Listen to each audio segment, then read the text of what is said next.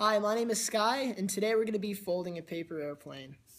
We're going to start the single sheet of paper. We fold it the hot dog way, just like they taught you in preschool. Oh, make a nice solid crease. Cool. So now that we have this, let's set it down on the table and make this nice triangle fold on the center line.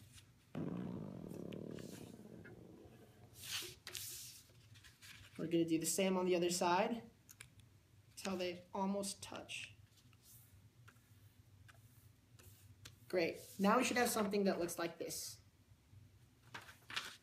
After that, we'll fold it on top of each other. Make a nice crease. Got something looking like this now. I'll lay it down. I'm going to grab close to the tip of the airplane nose. I'm going to make the lines match as you fold it over.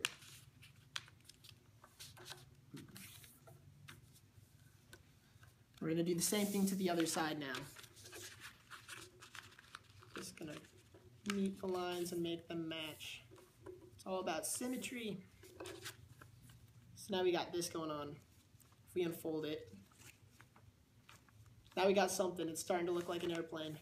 Check it out.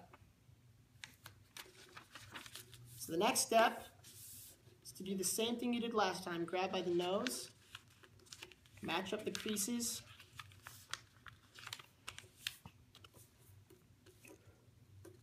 Be a little more sleek, a little more narrow. So it's looking like this. And of course, match it up on the other side. So the creases meet. And now our last step, unfold it. Not all the way, of course. Now you have a perfect paper airplane.